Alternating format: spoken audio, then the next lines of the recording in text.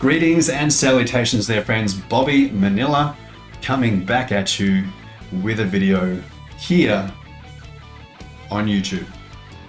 Let's just get this out of the way nice and quick. I do have this pretty amazing looking bruise on my nose. I was actually considering not shooting a video until it until it went away, but in line with today's topic, which is going to be about, today's topic is going to be about imposter syndrome and how it relates to me and how it has affected me, and why it was important that even though I've got this bruise on my face, that I turned up and I actually shot a video.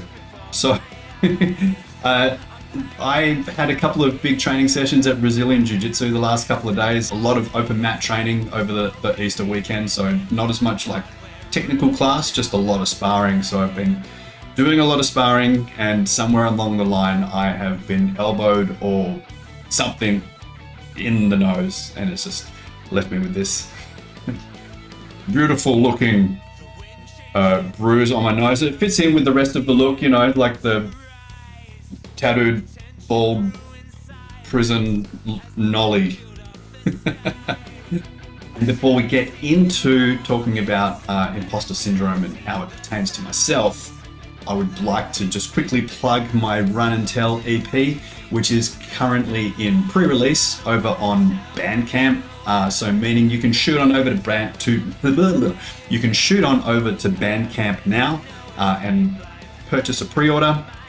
So you will have access to 2 full songs right now, and then on the 9th of May, which is my beautiful daughter Sky's 4th birthday, the rest of the EP will drop. You'll get a notification from Bandcamp and that the EP has dropped, and you'll be able to go back and collect the rest of the EP. So if you do feel so inclined, friends, please head on over to Bandcamp and get your pre-order in. If you do want to support me and my music, that would be absolutely fantastic. So what is imposter syndrome? Let's have a quick... So going to the verywellmind.com, imposter syndrome, IS, refers to an internal experience of believing that you are not as competent as others perceive you to be. While this definition is usually narrowly applied to intelligence and achievement, it has links to perfectionism and the social context. To put it simply, imposter syndrome is the experience of feeling like a phony. You feel as though at any moment you're going to be found out as a fraud, like you don't belong where you are and you only got there through dumb luck. It can affect anyone, no matter their social status, work background, skill level, or degree of expertise. So growing up, like I was, you know, a bit of an extra, you might say. I was always in a school play, always had a lead role in a school play. I was always captain of the team. I was, you know, always active, playing in bands and, you know, like all that sort of stuff. So a lot of bravado when I was young, for sure. But, you know, obviously, looking back, it's, you know, it's just all a bit of a false front to sort of like as a way to deal with my insecurities, my fears, and negative self-image and all that sort of stuff. You know, problems and topics to discuss on other episodes, things to unpack in other videos for sure. So I was full of bravado and full of gusto, and just, you know, just one would think from the outside that I was very confident and had no problems whatsoever in life, that I was just going to crash tackle my way through life no matter the odds. On the inside, very different. Very, very, very, very different. Although I do love a good challenge, you know, like I enjoy sport. Always played like pretty high levels of competitive sport in lacrosse, and now like Brazilian Jiu-Jitsu has been a massive part of my life for over a decade, and I love going to training and testing myself against my teammates. That said, when I do compete, I go through massive competition anxiety, I want nothing more than just to like pull out and not compete. Same as like going before like a really big show, massive performance anxiety, but you know, you just go out there and do your thing. But somewhere later in life, insecurity and doubt really started to creep into things, as sort of things that I had sort of like worked towards, had sort of manifested, but maybe not to the degree that I had sort of hoped so, or had, you know, aspired to. And then I started getting like a lot of knockbacks from things that I was like applying for or applying myself to, and I wasn't getting the results that I was after. I wasn't getting like certain jobs or positions or things that I was auditioning for, and it really started to manifest itself in fear and insecurity. I mean, it was always there, but I'd always managed to somehow like muscle my way through things, so to speak, and sort of get somewhat the outcome that I was hoping for. But then as I started getting older and more knockbacks for certain things, I started doubting. A lot of doubt really started to creep in for a lot of things. And so now I've had to pivot businesses many times. You know, obviously there was we've had the pandemic. I lost a business and pivoted into another business, which has been very interesting.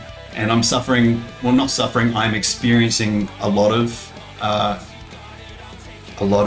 imposter syndrome there. So as it pertains to myself in music and music production, you know, so being a composer, being a producer, a self-produced, mixed and mastered studio artist, my imposter syndrome pops up in ways of I constantly doubt that. I mean, even though I know I'm a competent enough musician, you know, I jump on YouTube and I watch all these amazing guitarists and virtuosos, and my head just starts, you know, with the voices, you know, like, hitting yourself, Bobby, you know, like, you just, you know, look at these guys, they're miles ahead, you know, they just, you can't compare or stack up to these guys. So start really going down those rabbit holes and grinding myself down, getting quite self-defeatist about that. I'm not trying to be Steve Vai or Kirk Hammett or Pliny or, you know, or Intervals. Anyways, you know, these are some guys that I really, you know, like old school sort of guys and sort of new school guys that like I really look up to as players. But I'm not, you know, the thing that I do realize is that I'm not trying to be these guys. They inspire me, you know, but sometimes when I'm looking at them for inspiration, I get a little lost in that and I start comparing myself to them, which is, you know, a massive no-no. So then I really start doubting myself as a player and as a songwriter. And then as a music producer, like, again, like I know, you know, that I can put together a very pleasing and well mixed and engineered music production. Translates well across multiple listening environments, you know, and I know that I can do that really well. But then once again, like, I love and hate YouTube so much. And, you know, once again, I'll jump on and I'll start looking, you know, I'll go looking for inspiration. How does so-and-so do this, or how does so-and-so do that? And then I start going and I watch these producers and I'm listening to their stuff and I'm like, man, my stuff sucks. Mine's real bad, you know? And then I start going down those rabbit holes and I'm just like, why are you doing this? Why are you making music? Why are you putting it out on the internet? Like, why are you doing this? Why are you doing that? And I just like, I really start beating myself up unnecessarily about something that I, you know, really, like, I love music, you know, like I've loved music my whole life. It brings me joy just like to make music, just like I plug in my guitar and I just like strum a chord, and it just like makes me happy, you know, and then I get in there and make a song, add some bass and some drums and some vocals and mix that thing, and man, it makes me happy. It makes me so happy that I want to then go and share it and put it out into the world. And that's the context that I often forget once I start comparing myself to everybody else. How does this pertain to me in my new work? So over the years, I've gotten quite infatuated and quite interested in social media, like not so much like myself, but just how it works and what it is and how powerful it is, and getting into, you know, the Facebook ads platform and how that works. You know, like being an independent musician, it was kind of important to learn how to leverage social media and how to leverage Facebook ads. So I started at a real raw level for myself and for a few friends. Same as like when I initially started doing music production, it was for myself, and then a couple of my other musician friends were like, "Hey man, could you do this?" And I'd do it, and then they'd tell their friends, and and then I started getting more work on. And so again, I need to remind myself of these things, that there's other people that see value in my production and what I can bring to the table to help them actualize their music projects. So going through a lot of learning and a lot of breaking things down and reevaluating, and just trying not to get ahead of myself with things. But I digress. I'm really good at that. I've sort of like taken some some courses as such, like not university degrees or anything like that, but I've taken a bunch of courses in social media marketing and a bunch of courses in Facebook ads and how to run them, both like for a business and as a musician. And then, so a little while ago, during the first really big lot of lockdowns for the pandemic, I was actually at my own Brazilian Jiu-Jitsu academy. I literally just had it up and running for a few months. My family and I had relocated to the western suburbs of Melbourne, not long before, so I could have a crack at like what would supposed to be my dream job. Okay, so I got over there, I got set up. My academy, by all means, it was doing well for the short amount of time it was going. Like if I looked at the books, looked at like projections, if things have been going the way that they were, would have been sweet. Not long down, it wouldn't have taken too long. COVID had other ideas. And unfortunately, even though I did have some amazingly awesome and supportive students, just didn't have enough and didn't have the runway expendable income to sort of keep my business afloat while we had no idea how long we were going to be locked down for. So unfortunately, closed the business down. Now, it sucked. It was a bitter pill to swallow, but I took solace in a couple of things in that, and again, like I had massive doubt and lots of imposter syndrome, putting myself out there as this, owner and instructor of Brazilian Jiu-Jitsu. Granted, I've done Brazilian Jiu-Jitsu for so long. It's like another native language to me. When I get on those mats and I start doing Jiu-Jitsu, like it's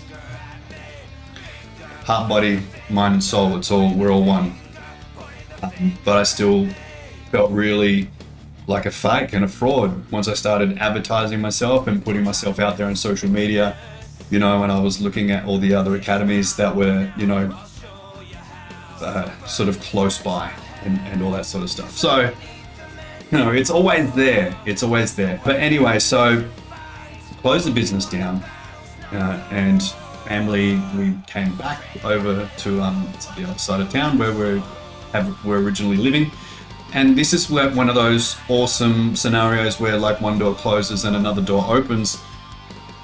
A good friend of mine, Damo, was like, "Hey man," and he runs a digital agency. It's like, "Hey man, I know that you sort of understand social media and you have a love for social media and you understand Facebook ads. you know, at a somewhat, you know, like raw level, we've usually been outsourcing this sort of stuff. You know, you're kind of stuck at the moment. So as a favor, would you want to have a crack at doing the work? It's either going to be, you know, fine, and you know, you can potentially turn this into a job, or you know, 3 months down the track, it's going to be, well, you had a go. Good on you. I tried. Type scenarios. And I'm grateful to say and very happy to say that it's been pretty much a year. It's coming on to a year now. So part of an amazing little team I'm going to plug at Redline Digital. Amazing little team of guys and girls. Amazing team of people. You know, it's a whole new world. This sort of like coming more into a corporate environment. You know, like I've grown up being a musician, working in hospitality, running bars, making coffee as a barista, being a personal trainer and a jiu-jitsu coach, and now I'm a digital marketer, and it really freaks me out. And so herein lies my latest run-in. One of my latest run-ins, like this whole YouTube thing, this is my latest run-in with imposter syndrome. We'll just get to that in just a second. But so pivoting now into, you know, my other job as a digital marketer, as a social media marketer and a Facebook ad specialist, like this is one of the first times I've actually been able to say those words and like actually feel like I'm kind of semi-worthy of it. See how I just like slapped myself in the face as I was saying it? But yeah, you know, like I'm responsible for producing content for brands, for their social media, and you know, like designing Facebook ad campaigns and strategies. And you know, like I love it. It's an amazing job. But for the longest period of time over the last 12 months, I have really struggled to actually feel that I'm part of the team, and B, that I am a digital marketer. I'm a social media marketer and Facebook ad specialist. It's crazy. It's absolutely crazy. Been totally feeling like a fraud for the better part of 10.5 months, but I'm not fired yet, so go team. And now, finally, here, doing this on YouTube, this is massive. And as I said at the beginning of this video, I took one look at that shiner on my nose, and that little negative voice in the back of my head, the first thing he did was like, dude, don't do a video. You'll be fine. It's cool, just don't, you know, just don't do this video this week, and then once that bruise disappears on your nose, just do another one next week to make it, you know. I really wanted to do that, and granted, like this is only like my second talking head video here on YouTube. Like it was really important for me to not pop out and actually just like show up and hit record and start blabbering to the camera. So hopefully when I go back through this and start editing, I can actually put something together that makes some sense. And so yeah, like this is undoubtedly one of the hardest things I've ever actually had to do in terms of pressing record, and then after I've finished this, actually editing and then putting this video out. I love YouTube. I've learnt so many invaluable tidbits of information and knowledge that I have directly applied to my music production, my social media strategies, and my Facebook ad strategies. I've learned so much good stuff here on YouTube. I'm also like grossly fearful for like the haters, and you know, just like the amount of dickweeds that are actually abundantly on all internet platforms, you know, to be fair. But you know, like there's some nasty people saying nasty things in comments, you know, and then here I am, a guy from all outward appearances, you know, kind of, you know, rough looking, bald headed, heavily tattooed, like I said, like a nolly if he went to jail.